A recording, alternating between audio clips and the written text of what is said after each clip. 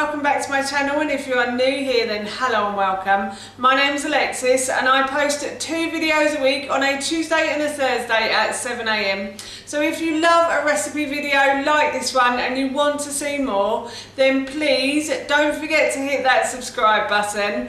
And now I'm going to share with you how to make my delicious buckwheat pancakes. As I just mentioned, today I want to share with you my delicious buckwheat pancakes. Now this recipe is really easy and it's almost pancake day in the UK, and if you're wondering what pancake day is, well basically it's a biblical thing. So it's from the Bible. Many years ago when the UK used to run out of food, which we did, the church would tell the congregation to eat up all of their leftovers in their pantries and then fast until Easter when there was more food again.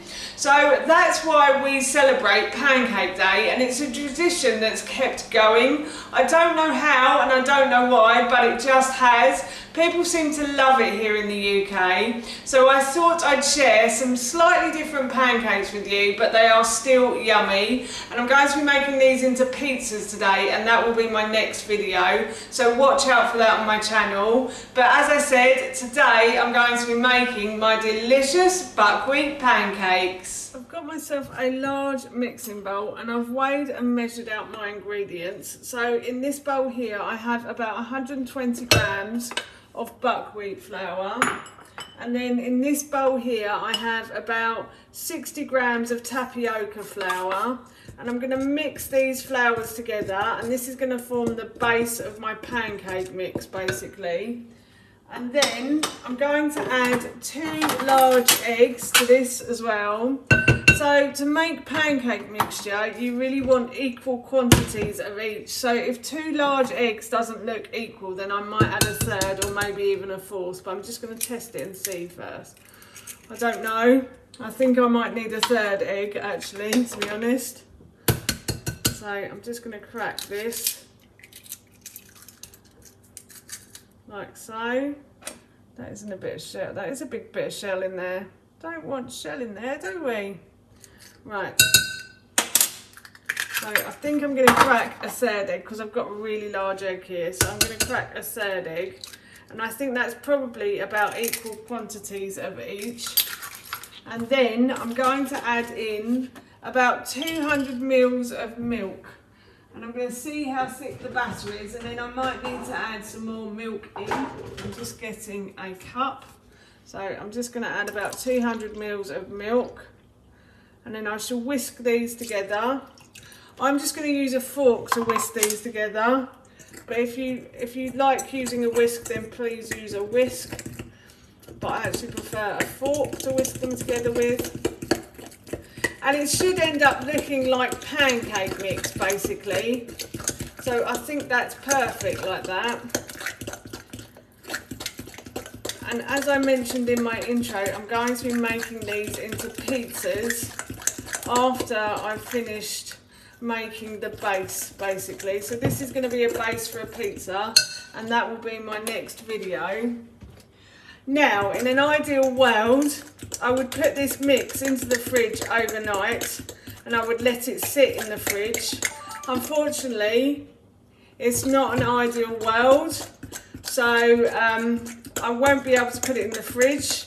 Our fridge actually broke this morning as well. We only have 1 fridge in the house now. It's a very small one, so I've had to put everything in there. So yes, I won't be able to put the batter mix in the fridge. But also you might, if you wanted to, you could put it in there for half an hour or so.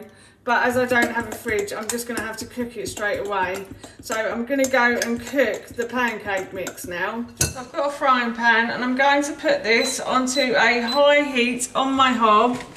And I'm going to add oil to the base of the pan. And you need a lot of oil for pancakes, so don't be shy with the oil. You do need a lot to stop them from sticking it to the bottom of your pan. So I'm just going to leave this pan now to heat up. My pan is getting nice and hot and I can see the pan is smoking. So what I'm going to do is I'm going to add a ladleful of pancake mix to the base like so. I'm just going to leave this to cook now. So depending on how big you want the pancakes, depends on how much of a ladleful you want.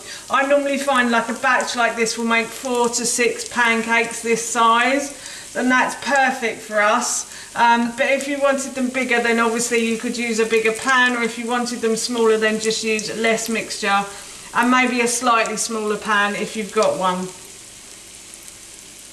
So I'm just leaving this to cook around, so you can see it starting to cook around the outside, and what you want to happen is you want bubbles to form as well on the pancake, and then once they start to form you can normally flip it over like so, and that's perfect. That's cooked on that side. So I'm just going to cook this on the other side, and then I'll continue to cook the rest of the pancake mix as well. So yeah, I'm just going to continue to cook this now.